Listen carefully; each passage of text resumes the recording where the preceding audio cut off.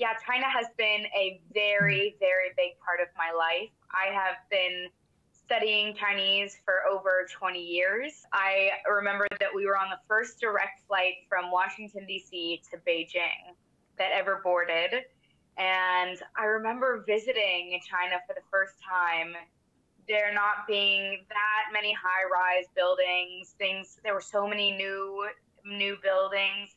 When Chinese people saw foreigners, they were so shocked by us. One person even came up to me and asked if they could touch my hair. Really amazing that you started learning Mandarin Chinese when you were 5 years old. I'm sure this wasn't going to be the decision for many parents in your school district.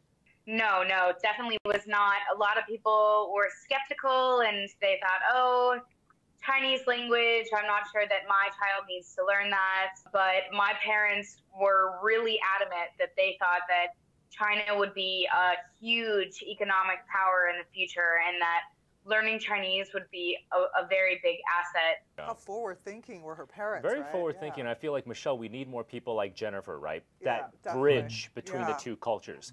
I definitely think that young people today are not really aware of the state that global trade was in just 20 years ago, and how much it's come since that point. As a U.S. citizen living in China, it's been such a blessing to be able to see so many products from home in China and so many products from China at home. When I'm in China, I can get Oreos or a Diet Coke when I'm in like the middle of nowhere. So it's really interesting to see